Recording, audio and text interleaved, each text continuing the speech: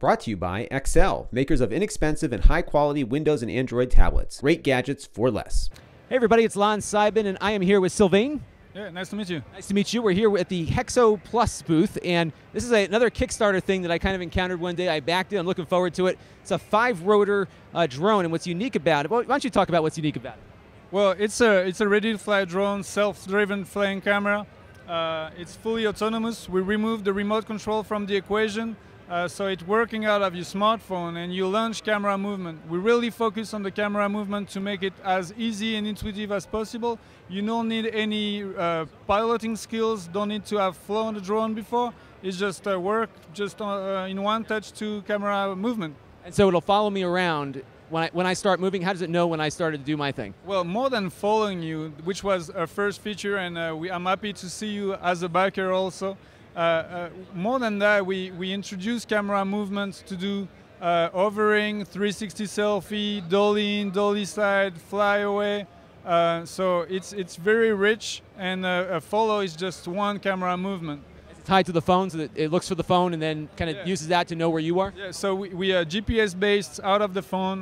The phone will send information of my position to the Hexo Plus, and it will know where I am at all the time.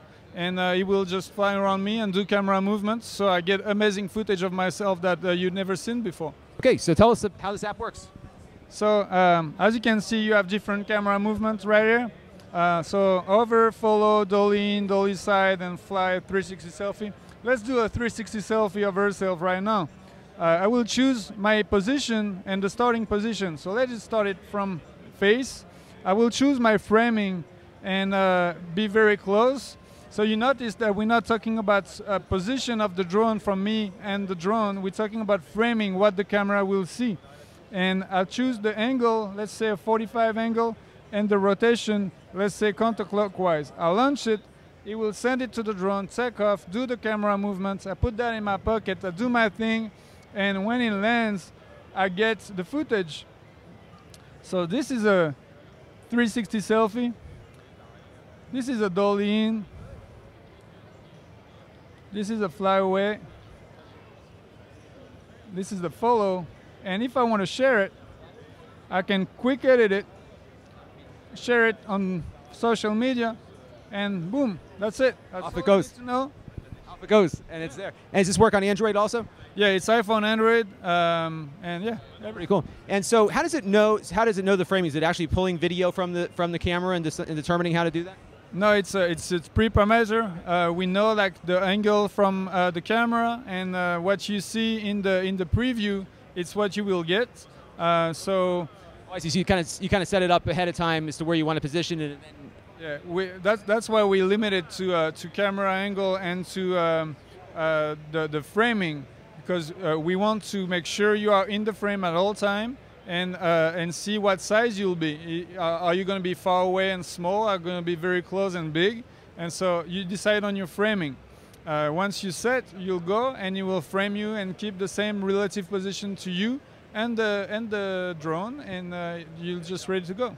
One of the things I love to talk to founders about is what was the impetus? What was missing that you decided this was something that needed to be invented? Well, it's just we have Xavier Delarue is a co-founder, and we've launched the project. Say, let's make a flying thing, a drone and a camera attached, following people. And I've talked to Xavier and told him, hey, does it make sense for you? And actually, he's a 7-time world champion in action sports, professional snowboarder and action sports movie maker.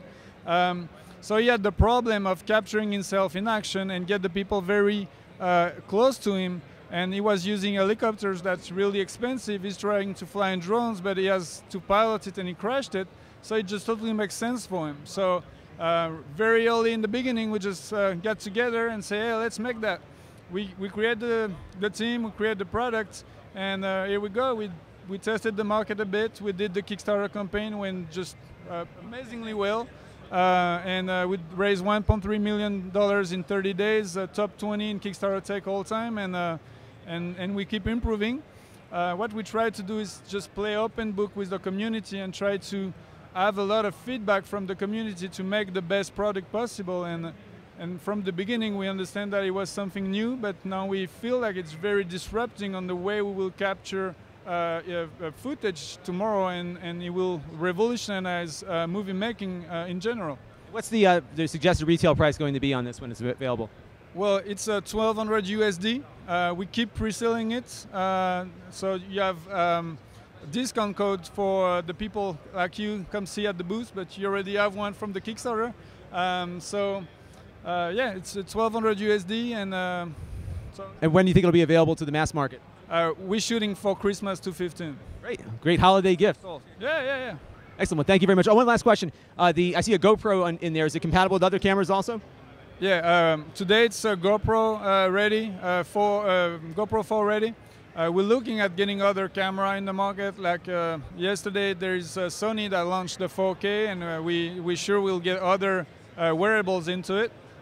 So yeah, it's moving up, and yeah, we're talking to different people in the industry to get their camera compatible.